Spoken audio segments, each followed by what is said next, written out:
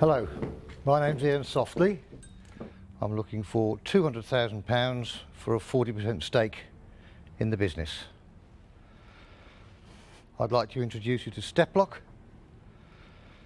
Step Lock is a unique replacement for the door bolt, which has been around in various forms for thousands of years. I'll just show you how it works. On, off. Very, very simple. If I show you on here now, you'll see even more simply how it works.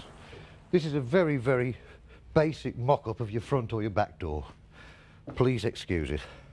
This is your door bolt. I'm sure we've all scubbed our knuckles on them a few times because they go out of shape, they go out of line, they don't work properly. This is your typical door chain. That works better. But in actual fact, neither of them work very well at all because they're only as strong as these two screws.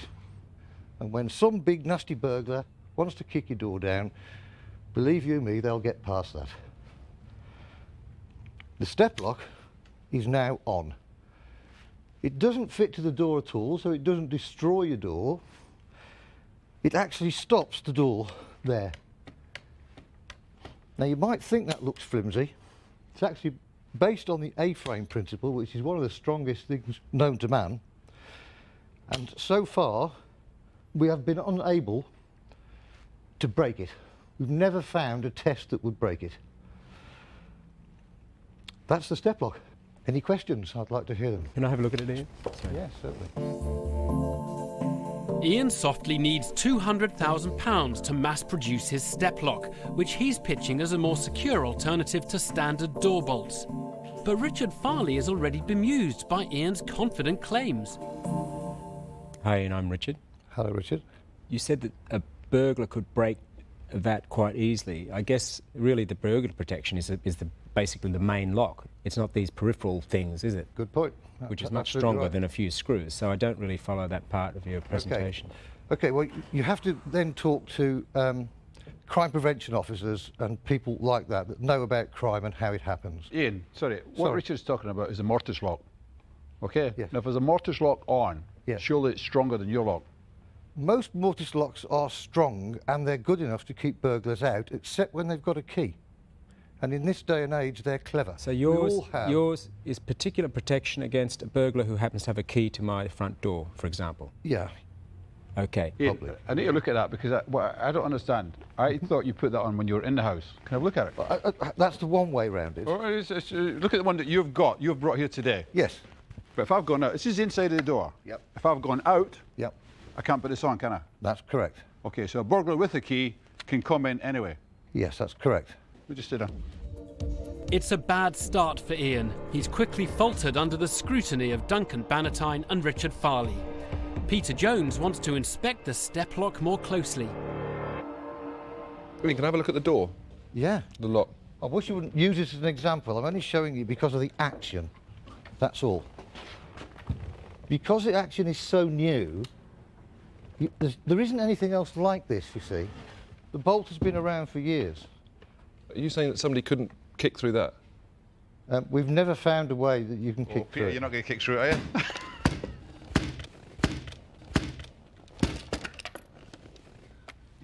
Yeah, well, this is not a door. This is just an example of how the mechanism works. You must remember that It took me 3 punches. Yes, but this is just to show that action. And I've only got one screw in it as well. I did explain that earlier. Why didn't you bring something that we could test? Ian's rudimentary model has done him no favours. The Dragons don't agree on much, but one thing that does unite them is their hatred of poor preparation. I can't invest in something like this. And £200,000, I think you've made a big fatal error there. You would have done far better to have said, look, I'm on a wing and a prayer. I want £10,000 today to give that a go. No, £200,000? To give it a go, we need to retool. We need to protect it for another 20 years, and I can do that. But Ian, don't do it. Don't waste your time on this.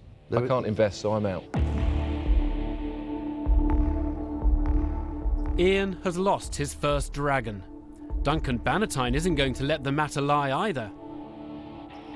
Why didn't you bring us a well-fitted, well-made small door as an example instead of that one? I haven't had time to get one made. I got let down by the first carpenter that I ordered. How long have you been involved in this thing here, this invention? I've been involved with it for 20 years. 20 years, and you couldn't get a proper door frame up in 20 years. Okay. I mean, I know it's problems getting a carpenter, but it's not that bad. It's actually been on the shelf since 1992. You haven't looked at this project for 15 years? Every now and again, I've picked it up. That actual one that's on there has been on about 7 front doors of mine since 1991/2. So I mean, it's not an ideal situation that I find myself in. I appreciate that. It's an extraordinary twist. Ian's revealed he's been working with the step lock since the early 90s. An astonished Theo Paphitis wants to know more. Just spend a minute telling us about Ian. OK, let me tell you how I bumped into step lock, if I may, and then I'll explain who I am. We sold about 40,000 of them in 1991. And we sold them for £9.99. And would you believe it, we sold and trusted 26,000 of those went to an agent in Scotland who was selling them off the page. And then he went bust on us. And that's why it's never been seen for the last 15 years. Did you sue him?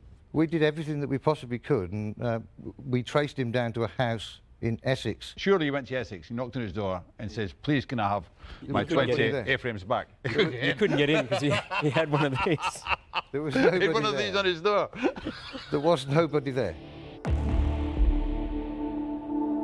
The Dragon's momentary sympathy for Ian's plight has evaporated fast. Duncan Bannatyne has heard enough. The fact is that the more bolts you put on your door, the more a burglar's likely to come through the window. And what a burglar likes to do is to ensure his escape route. Absolutely true. Okay? This won't stop a burglar getting out. It might stop him getting in, but it won't stop him getting out, because he just has to do that and he's out the door. It won't stop you getting out. No, it won't. That's right. So what householders should do, if they don't want to be burglars, fit a mortise lock, go out, turn the key, put it in the pocket, and carry on with the business. And that will stop it, not this.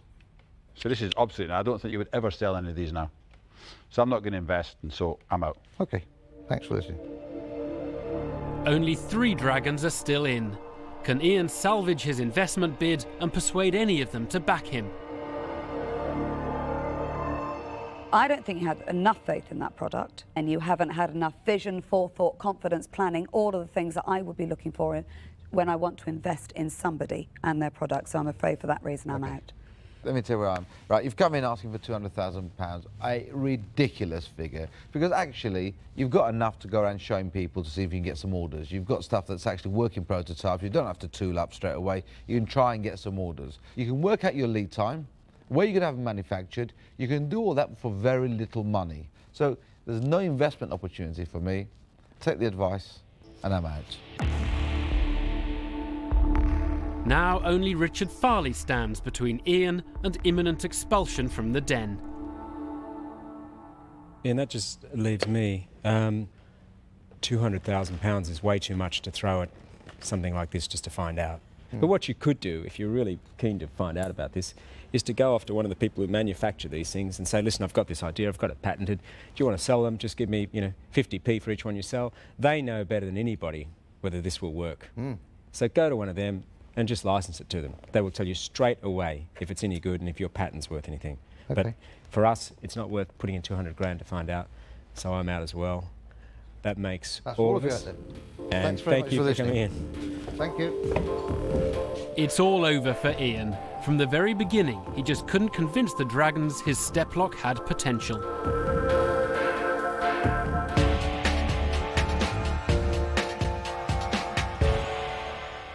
Well, Ian, I'm imagining you're feeling quite frustrated at that. Well, yes, but quite simply, our prop let me down. I shouldn't have bought it in the first place.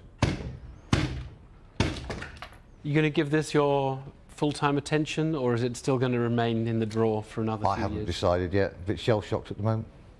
Well done anyway. OK.